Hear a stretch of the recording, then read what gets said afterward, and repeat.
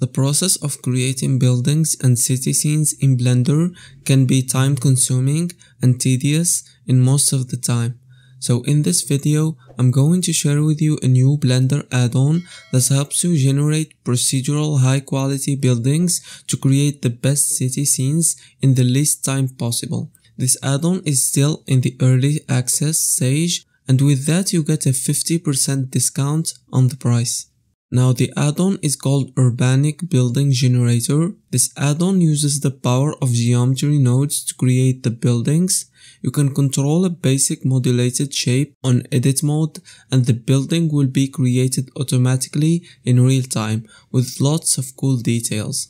In the early access period, the add-on provides 7 types of buildings with a predetermined shape, and you can change these shapes to fit your needs. The main goal of this add-on is to provide at least 20 different building types when the early access finishes. All of the buildings are created with semi-procedural materials. With them you can change basic parameters like color, grunge, leaking, rust, etc. One single building module with different shapes and colors can work like totally different buildings. Urbaniac provides a variety of assets that add depth and character to the building modules. In the early access, you will have 2 modules, Colonnade, which you can change the shape of it with a NURB curve, and its length will adapt to the curve automatically. And the second model is Cupola, and you can change his size with the scale function. The model is inspired by the real New York Cupola. Also, the devs are promising to provide at least 20 different elements that will match to the style of the buildings. The add-on also provides bases for the buildings. They are created with the same geometry node setup.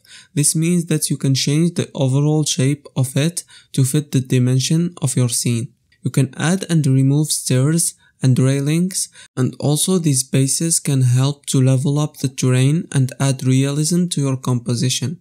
All the buildings comes with 3D baked mid-poly interiors. This gives you the best looking result for your interior with a relatively low processing cost. They react to the main illumination, casting shadow through the window for example. And in some buildings you can add external air conditioner unit with different shapes, color and configuration. Also, even some of them have animated fans, and you can control the quantity of them as well. In the add-on UI, you will find some values to change that will affect your entire scene. These are building lights. It changes the quantity of interiors that are illuminated on the scene. Rain, that adds animated raindrops. Water surfaces, to make the materials look wet. And snow, to add snow over the surface.